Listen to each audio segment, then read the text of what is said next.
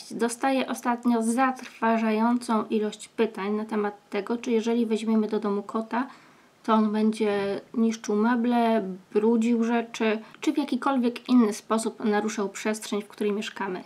Postanowiłam więc nagrać ten film, żeby udzielić bardzo prostej, ale bardzo wyczerpującej odpowiedzi na te pytania. I jeśli Tobą też miotają takie rozterki, to bardzo proszę, obejrzyj ten film uważnie. Kot to żywe zwierzę.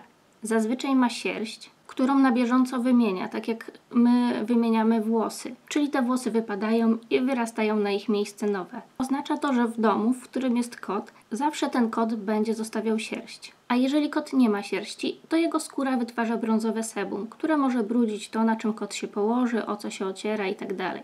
Koty utrzymują swoje futerko w czystości, wylizując je. A kiedy je wylizują, to część futra, które wypadło, zjadają. I jednym z naturalnych sposobów wydalania tej sierści z układu pokarmowego są wymioty. Są oczywiście koty, które przez całe życie wszystko wydalają dołem. Ale zwłaszcza decydując się na kota długowłosego, musimy liczyć się z tym, że może się tak zdarzyć, że kot może czasem zwymiotować nadmiar sierści z układu pokarmowego. I że kiedy zaczną miotać nim torsję, to nie będzie się zastanawiał, czy wypada zwymiotować na kanapę albo na stół. Po prostu zrobi to tam, gdzie akurat będzie. I skoro już o tym wspomniałam, to powtórzę, że kot robi też kupę. Jeżeli karmimy go dobrze, to ta kupa jest mała i nie pachnie wcale tak intensywnie. Musimy jednak mieć na uwadze to, że każdy kot może się rozchorować i na przykład dostać biegunki, którą może pobrudzić sobie tył i może pobrudzić wówczas coś, na czym usiądzie. A jeśli kota boli brzuch, co może się zdarzyć w czasie biegunek, to może zacząć kojarzyć kuwetę z bólem i zdecydować się załatwiać w innym miejscu, które wyda mu się bezpieczniejsze niż właśnie ta kojarząca się z bólem kuweta. Dodatkowo w przypadku kotów długowłosych nawet taka normalna, zwarta kupa może przyczepić się do włosów wokół odbytu. I kot może ją potem zgubić na kanapie, na podłodze, na łóżku, na stole.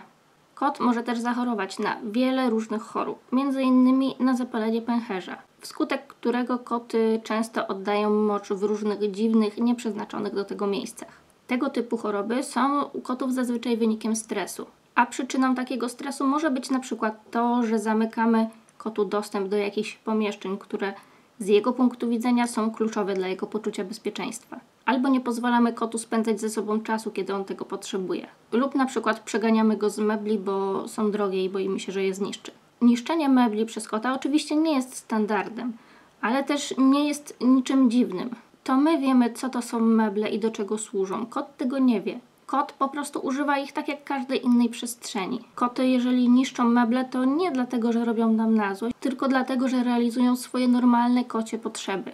Każdy kot ma pazury, które wysuwa w czasie biegania, żeby uzyskać lepszą przyczepność. Na przykład biegnąc przez kanapę. Jeśli w miejscu, w którym kot czuje potrzebę drapania, nie ma drapaka, to kot może drapać najbliższy nadający się do tego mebel. Kot ma też zęby i zwłaszcza w okresie wymiany zębów mlecznych na stałe, gdy dziąsła swędzą, może coś pogryźć. I oczywiście to nie jest tak, że każdemu kotu się zdarza wszystko to, co wyżej wymieniłam.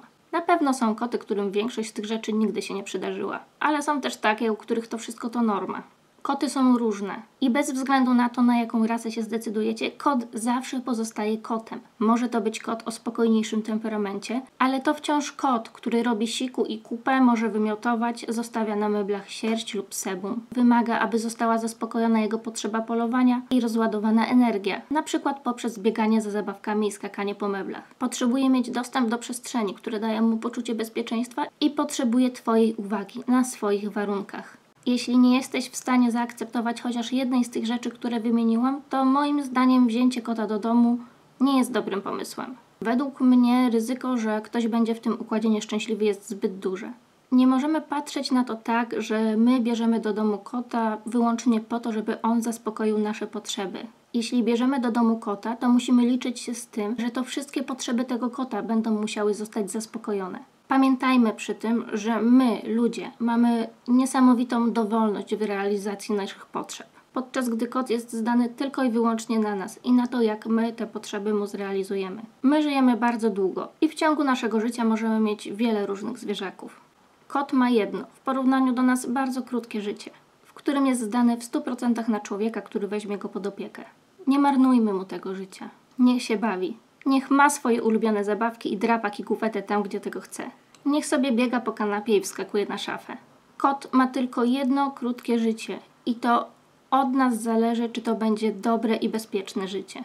Kiedy bierzemy kota do domu, to nie patrzmy na to tak, jakbyśmy brali do domu bezosobową kubkę futra. Patrzmy na to raczej tak, jakbyśmy decydowali się na współlokatora, który też ma swoje potrzeby i trzeba się z nimi liczyć.